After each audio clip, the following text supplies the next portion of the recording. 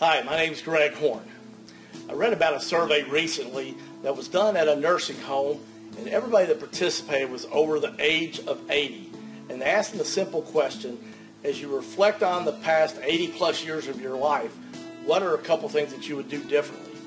The number one thing was that they would spend more time with friends and family. And the second answer was that they would have taken more chances.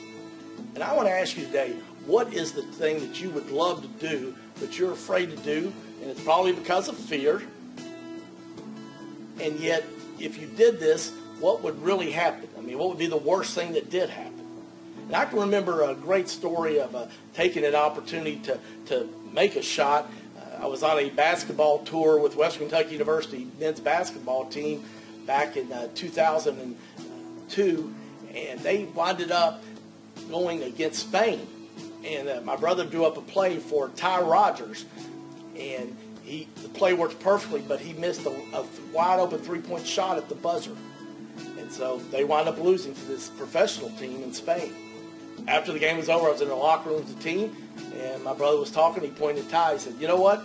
Don't worry about that. I'm proud of you for taking the shot, and you're going to make a big game winner like that for us sometime down the road." Well, guess what? Later that year, March Madness happens. They're down 2 points. Just a few seconds left to go. Ty Rogers hits a three-pointer at the buzzer to beat Drake in the first round of the NCAA tournament. And it winded up that it was the game winner, and for the NCAA tournament, actually won an award, the ESPY Award, for the biggest shot of the NCAA tournament. But I'll tell you, the first thing I thought of was I remember my brother in that locker room saying to Ty after he missed that shot back in Spain that, you know what, you're going to get another chance for a game winner, and you know what, you're going to make this one. So I want to encourage you today, whatever it is that you want to do, that you won't have a life of regrets because you don't take a chance. And maybe you say, well, Greg, I messed up the first time I tried it. Well, be like Ty Rogers. Take that shot again. This time, you'll be a winner.